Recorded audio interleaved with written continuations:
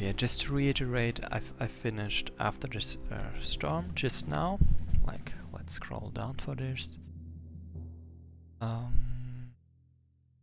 Is it? Where is it? Come on, it's gotta be somewhere. I have probably scrolled past it already. This is not what I'm looking for, but like here, After the Storm, finish this with all 13 scenarios. And what I'm gonna play next, let's find it. It's going back to mainland, but related to After the Storm and Invasion from the Unknown. Here, Under the Burning Sands. Back to the mainline Wesnoth timeline, basically.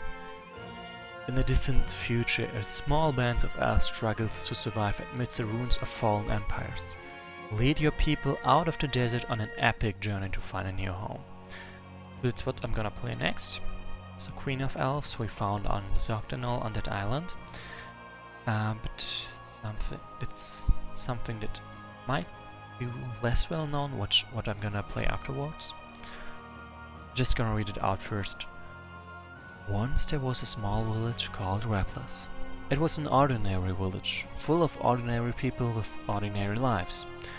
But when Wauda's life suddenly turned upside down, the young Drake was forced to explore the community, unearth its harried secrets, and rally the citizens to set things right. Voyage of a Drake is an Wesnoth RPG unlike any other. Instead of focusing on collecting items or leveling skill trees, this campaign is about interacting with complicated NPCs and non-player characters and completing puzzles, minigames, and boss fights.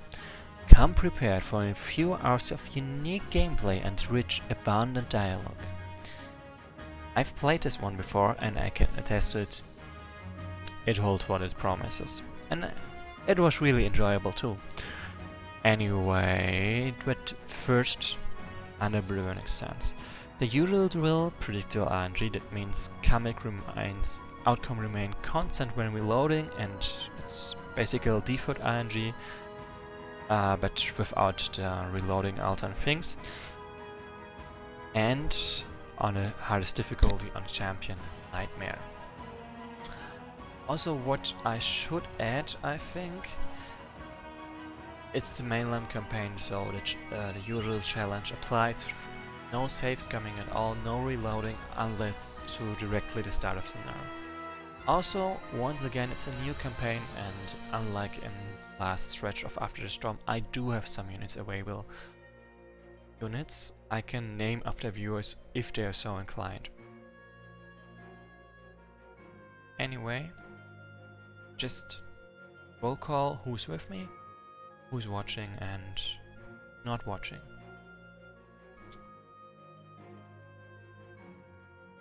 Mechanic.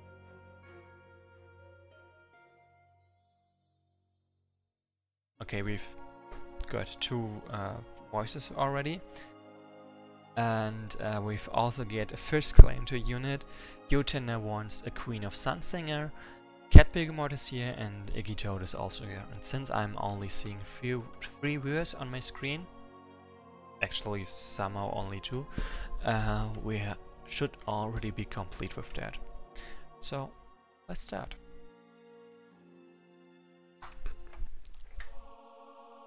Note: this campaign is probably not appropriate for beginners. It changes certain Wesnoth standards such as the elf stats and the day-night cycle. This campaign emphasizes role-playing elements and tends to have longer scenarios with objectives that change in the middle. For these reasons, we strongly suggest that you occasionally save your game mid-scenario, so you won't lose all your progress if you get stuck and have to start over. So also something to get out first. Jotena is pretty interested in how hard it's going to be, because they played it before the somewhat recent rework and it wasn't that hard. And Cat Begemort is commenting on the cool soundtrack in the morning. This is the chronicle of the journey of the Queen of Elves from the homeland in this great southern desert. I write the story so that our descendants may know of our travels, remember the sacrifices we made, and profit from the hard lessons we learned. Chapter 1. I, Calais, grew up amid the shifting sands, and our 2 sons, Zela and Naya. It was a land of hot, dry days and cold nights, of roaming horrors. The water was more valuable than gold. We had lived among the sands ever since the forests fell uncounted years ago. It was a hard and savage land, but we were tougher still, and we managed to survive settled around one of the rare oases. We had heavily fortified our village against marauders, and were the largest encampment we knew of. My uncle, Tanuel, led us for many years and trained us to be self-sufficient and strong against all enemies. A people struggling in an ocean of sand, we thought we were ready for anything. All that changed one fateful night when the sky rained fire. I remember that night as if it were yesterday. I was not prone to dreaming, but as I slept, I had a strange vision. I didn't have long to ponder it though, because I was awoken in the dark by the sound of deafening crashes, splinting wood and shouting elves. That night the sky rained flaming rocks, boulders bigger than you could imagine. They smote the landscape like lightning bolts, setting fire to whatever could burn and crushing houses, walls, and elves. There was nowhere to hide, nowhere to go for protection. I was terribly afraid, and I thought that if I tried to flee I would be smashed, and so I hid and prayed to Elo. I had never prayed as fervently as I did that night. I had cries, screams outside, but I could not force myself to move. Eventually, the thin yellow tendrils of a sickly dawn stole over the horizon, as if Naya herself was shocked by the devastation she saw. Hey, Callie, are you in there? Nim, is that you? Yes, come out already. The storm has passed. With the morning light, Naya has ended the terrible night. Has the sky really stopped falling? I already told you. The sky is clear and empty. Now come quickly, silly. Others may need our help. What's happened? Oh, Elo, the craters are everywhere. Everything is gone, ruined. I can hardly recognize our village. I didn't think it could be this bad. Come on, Callie, we have to see if anyone is hurt or needs help. I think I hear people calling from the south. Now is not the time for fear, we must be strong. After all, you are the nephew of Tanuel, our leader, and you must answer the call of duty. Perhaps in the light of days, things won't be as bad as you think. Let's explore the village and see who else has survived the night. Wait, our keep is just to the east. Our leader Tanuel must surely be recruiting others to help you with the devastation. Perhaps we should go to the keep before we explore the rest of the village. Rescue surviving elves. No early finished bonus and no gold carried over to the next scenario. Also, you can see that I've got no income despite possessing a village. And as you can see, villages don't give me gold. I don't have income. There's also, at most, I get support by gaining villages. Callie, Nim, help us! What in Uriah's name is that? They came with the stones that fell from the sky. I know not what they are, but more seem to be emerging from the craters. If we don't stop them, there will be nothing left of our village or our people. To battle, my friends! There are still those left who can fight. Yep, Yotenda, they do reference Uria, and yep, that's where Iris got a name as well. So, I'm not gonna explain the units here because, well, no one's asked so far.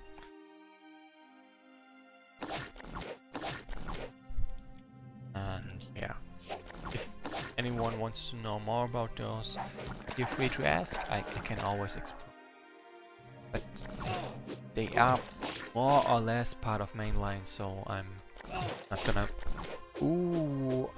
Okay, this was close. I was really scared of this one dying, and then this one attacking Kala as well. So I might have actually instantly died. By the way, Tower Riders can have the healthy trait. See? It's just nice, you know? Like on the other hand, those guys can, but luckily they also can't get the dexterous trait, which the Tauros can have. Strong, intelligent, oh, I think Tauros can't be quick, is it? Yep, they can't. The small one is altered, yep.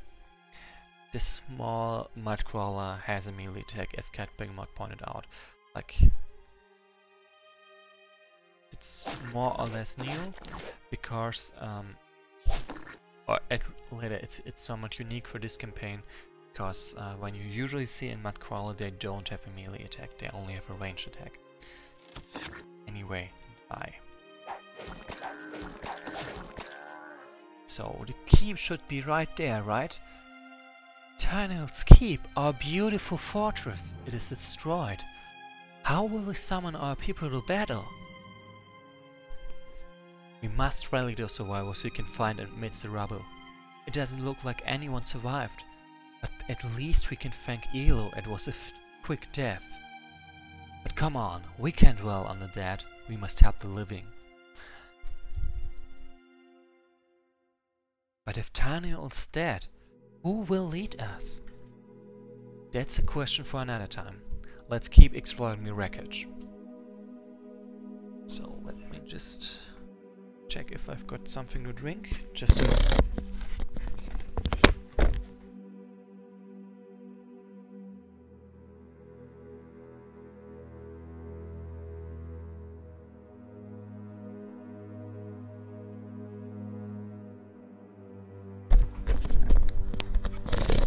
Okay, so I noticed that I wanted to fill up my water flask, but I forgot to do so, so I should at best do it now, so I don't die of thirst or something, or at least so I can still keep feeling comfortable.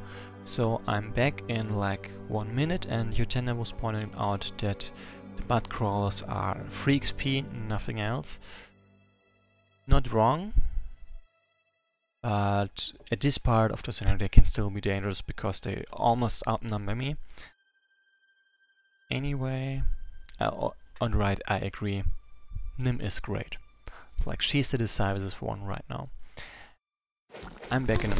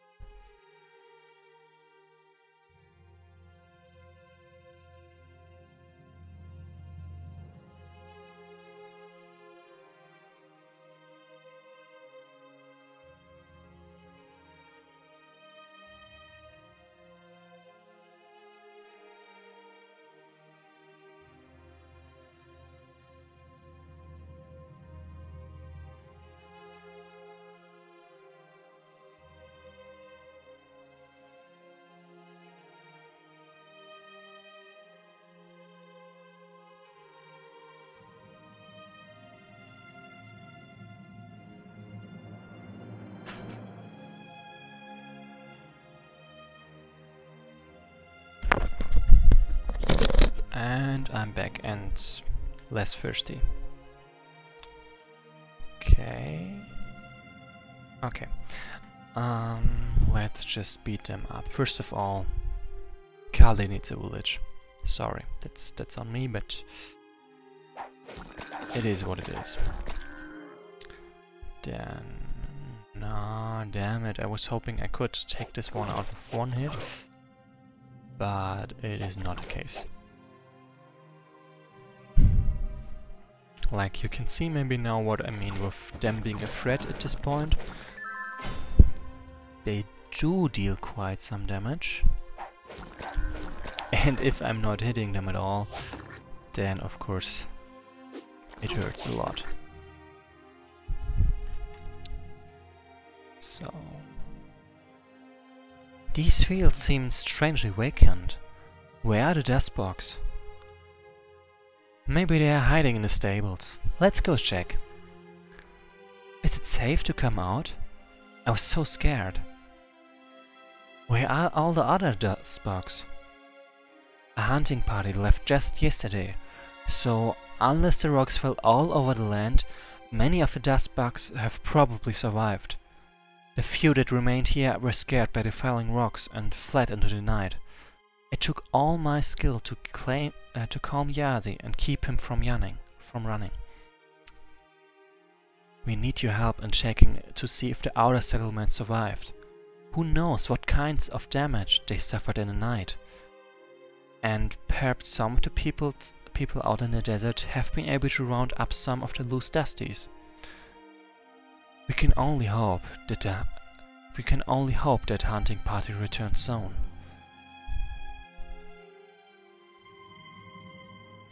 Hey, Neeson! The rocks have stopped falling. You can come out now. Oh, thank Elo. I thought they would never stop. Nice. Okay, so there's obviously some places outside. This encampment is empty. I wonder what happened to the inhabitants? Let's continue.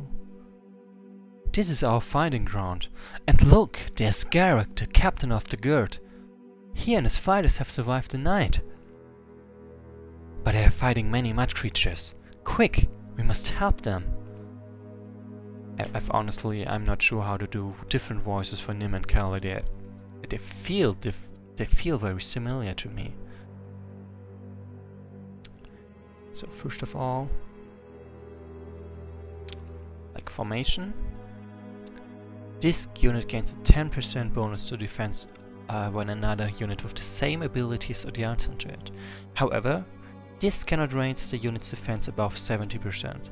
So basically, all three of them now have a 70% chance to dodge incoming attacks, because they are on sand, which provides 60% base, plus 20%, but only up to 70%. So, no, actually. Also, this guy has a teaching ability. At the start of every turn, this unit redistributes its experience to all the units of the same side adjacent to it. If no suitable unit is adjacent, its experience just goes back to 0. So, and I would like to focus my XP on this one. Like on one unit instead of both. So yeah, let's do that.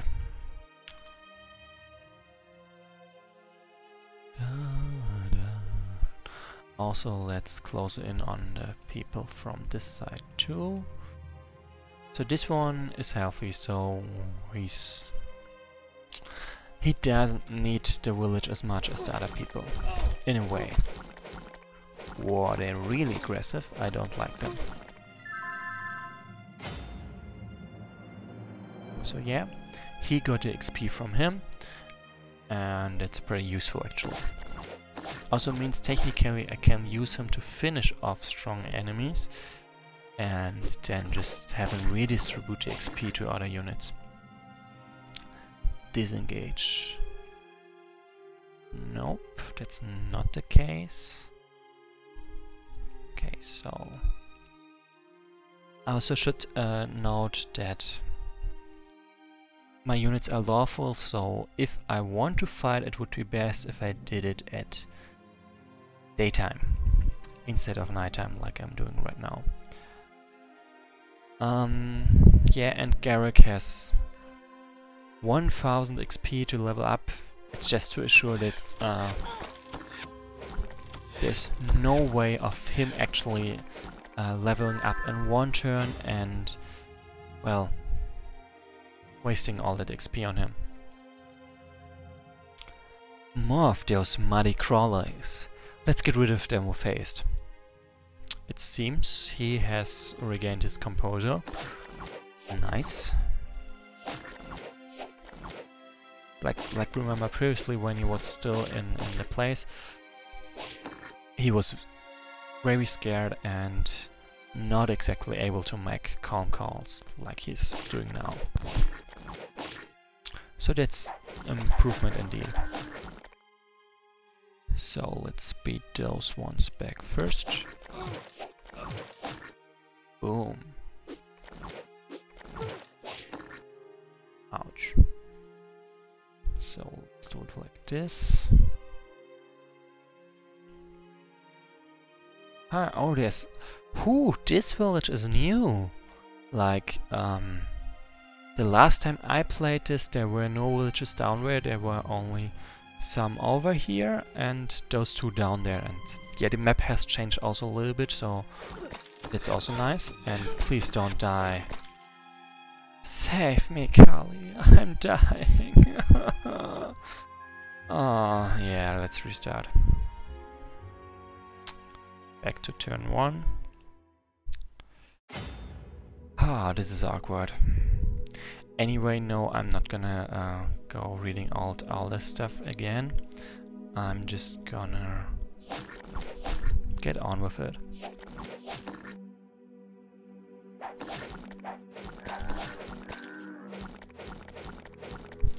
So yeah, it was a fail. Basically, why this happened? I really wanted for Nim to get the XP Garrick has for her. And so I let him kind of fight without backup they apparently needed. So yeah, that did not work out.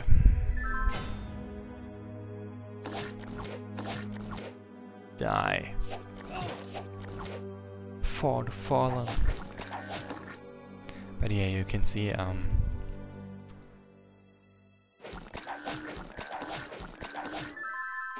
doesn't seem that hard actually.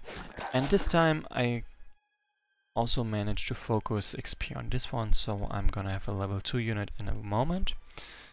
Like one more fight basically, and then I'm there. Okay, encampment is empty and stuff. Okay, so this doesn't count. How close do I have to get? Okay, that's surprising. I'm still gonna do it like this, because basically my elves have a better chance to dodge on this stuff, so it's kinda smarter to take advantage of it. Also, let's speed this up a little bit. Previously I didn't play as well and had to, well, take more of a break before I could re-engage. I gotta remove this one, and only one can reach, so he's safe. And everyone over there is safe as well, so that's also great.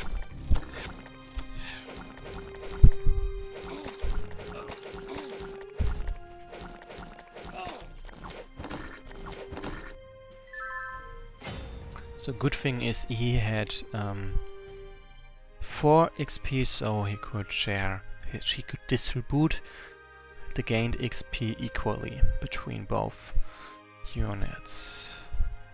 So let's send this one over there to other outlying settlements, and let's back off for now. Like, there's really no reason for me to fight them, right? To be aggressive at night. So I'm just gonna be a bit more defensive. This is not my fight right now. And this one. so I can make use of the disengage ability.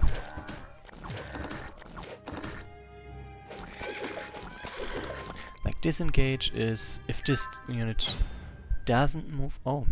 Oh, good. Some elves have survived in this outer settlement. They've agreed to help us search for other survivors. Same here, so that's nice. Is there any other place down there that I don't know of? I don't know.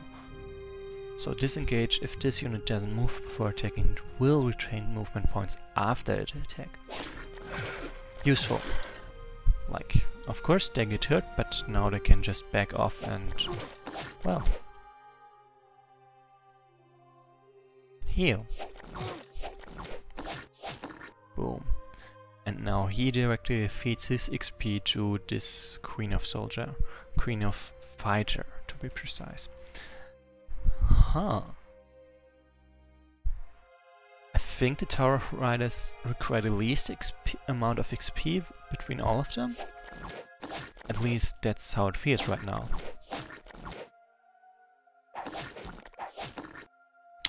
So, do I want a Tower of Vanguard with leadership? Or do I want a Tower of Stalwart who's steadfast? And considering that this one is healthy and strong, but not resilient, I'm gonna go with Vanguard.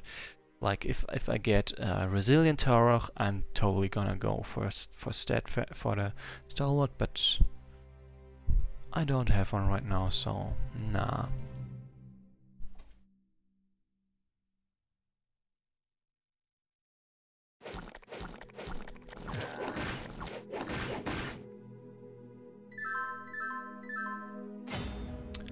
Right, just as a reminder, your tender called Alt to have, what's it called, a Sun Singer,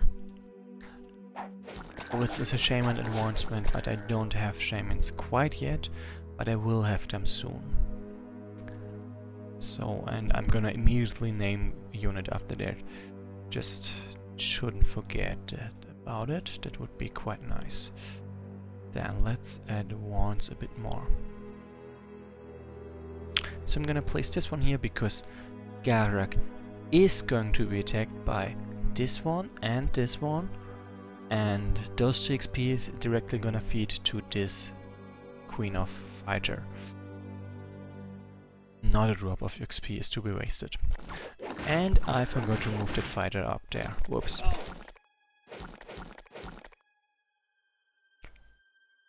This place reeks of death. I could smell it from miles away. Oh, how I love it. It is the smell of power, the inevitable triumph of death over life. Puny elves, I shall use the corpses of your families to create an army of undead. All shall bow down before Xanthos the Necromancer. This timing couldn't be worse. I know that undead cultists often prey on small targets, but they haven't had the guts to attack us for years. Why has Elo heaped so much misfortune upon us? Bah, I've fought these dark cultists before. They can be killed but just like anyone else, and our riders can easily defeat the skeleton armies. I've heard of your kind, full necromancer. You travel the sands, daring to bring back and enslave those who have passed on. But we will prove to you that death is not all-powerful. You shall not desecrate the bodies of my kith and kin. You shall learn the wrath, to fear the wrath of the Elo and the Queen of Elves. Are you tender? Just why do you have to be so mean to the necromancer? He's plenty powerful, honestly. Like, seriously. Especially considering I can't recruit units and I'm in trouble right now. Like the mud monsters, and I still haven't freed the shamans as well, so I've got my work cut out for me right now.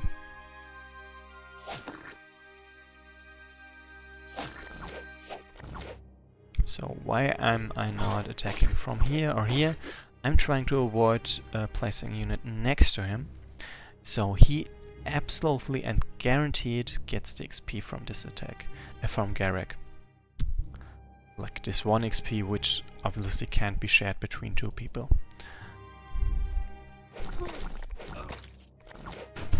Whoops.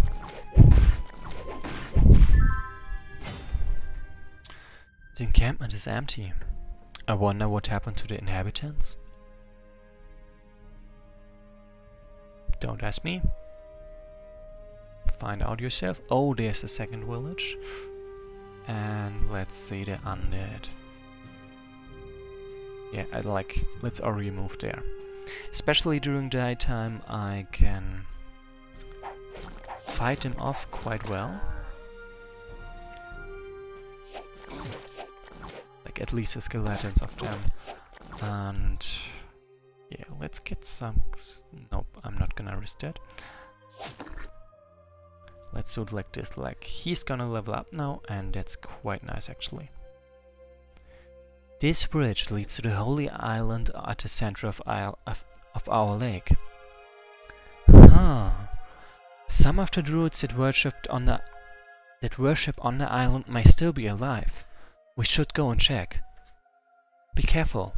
The bridge is broken, so we'll have to wade through the shallow water.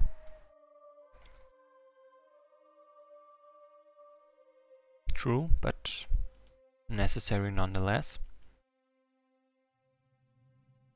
So to avoid this one attacking me over there. Anyway, this one gotta go to a village. There's a unit down there. I kinda forgot about that. Let's explore this. So no shadow left. Anyone else? This one? Okay, no one else. Whoo! I kinda didn't notice how little XP I got left.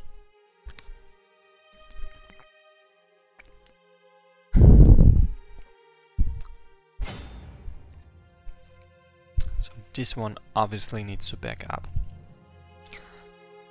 And how do I do that best?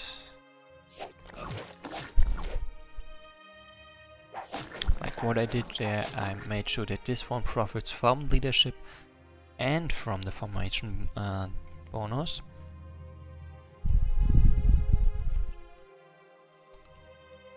At least as much as was possible. Okay, I admit going for a flanker right now was not a good idea, considering I fight undead next. Whoops. Some of our people felt crowded in the village and wanted to live out on this open sands. They thought they could flee to the safety of our walls if danger came. I shudder to imagine what may have become of them. So why am I saying this enemy necromancer is plenty strong? He's recruiting level 2 units, so there's that.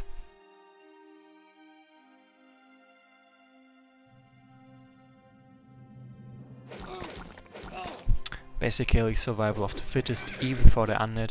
If you're not some really strong... Oh snap.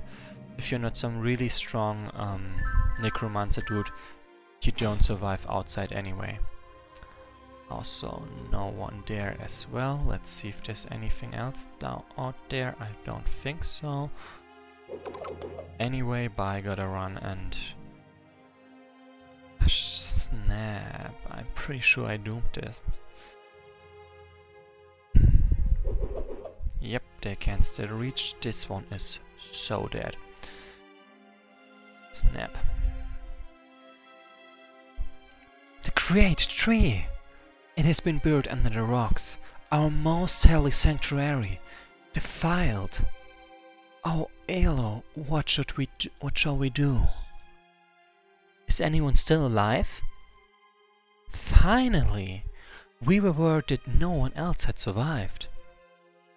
Mother Priestess, are you alright? There's no time to stand on ceremony. I'm fine. I'm afraid only a few of us have survived, but we will lend you what skills we have. Show me those who need healing.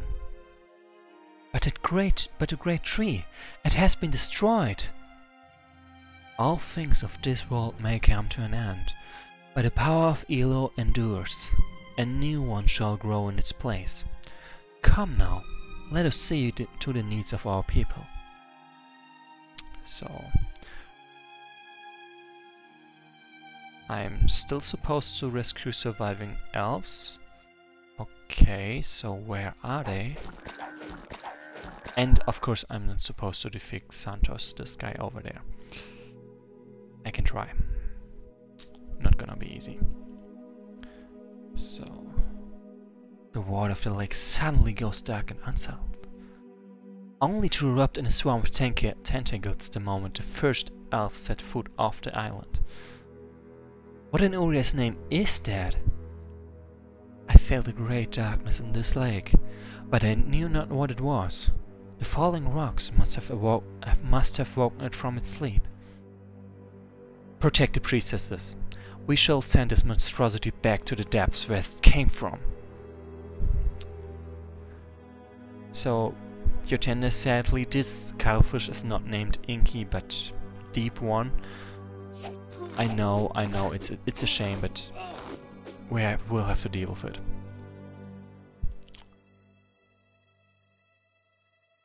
So, poison is neutralized, that's great. Let's help out over there and finish this one up. Cat Begamot. Not everyone hates cuttlefish. We don't. At least, I don't. And all the people that voted for Inky's Quest didn't either. But to be fair, everyone in Inky's Quest did hate Inky, so maybe I'm not really making a convincing argument. Okay, Niesen is probably gonna die as well, because honestly, they face the same problem as Nazu did just now. So any other places where I could find more people? No. Then why is my quest... Oh, I probably have to defeat the last of the mudcrawlers and of course get Zool off that play away from there. Finally! Ha! There's destroyed at last. So right, those were this was one of this of the mudcrawlers from the training place. Thanks for the help. I am glad to see that so many have survived the night. But there's no time to talk. We must save the rest of our people and crush these earthen abominations. Okay, cool. First of all, what does Daze exactly do? When hit with this attack, an enemy suffers a 10% penalty, both to the defense and chance to hit for one turn. Okay, let's do that then. That's like, seems worthwhile to me.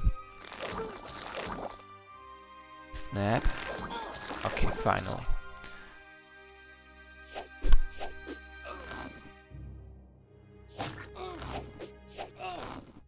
Okay, so I should be able to survive that because Swarm Attack is basically disabled at this point.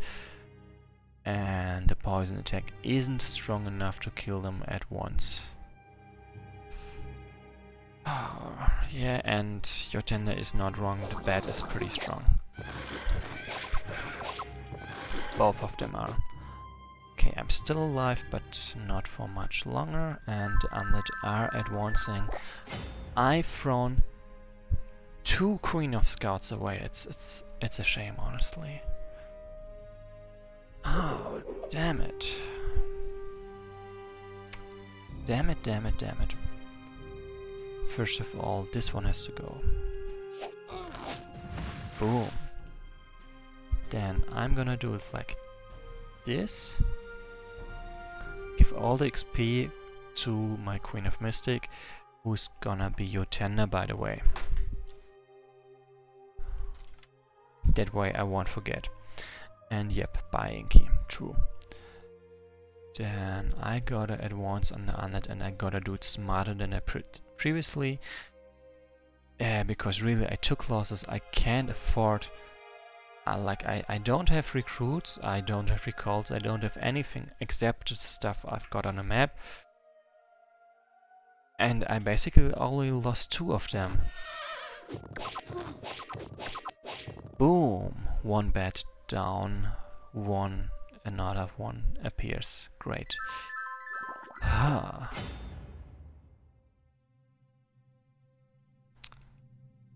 So let's do it like this. Utenda stays next to Zul, so she doesn't succumb to the poison. And let's move them. Yep. 2 out of 3 scouts are already dead. This is... Okay, out of 4 scouts, because I picked up 2s from somewhere else. No. No! I forgot that he's there. I forgot that they're both there. You know what? I think I'm just gonna call it a day for today. I'm clearly not in the state of mind that can play this. And I don't see a point in messing up one more time. Yep, and Utenda is not wrong. At least the scouts will be alive once more once I've restarted the scenario itself. But so far, just something I really want to point out. I didn't lose because I had no chance and it was too hard, but because I genuinely messed up, placed important units where they had no place to be. I mean, I literally just forgot that Kelly was over there and let him get attacked.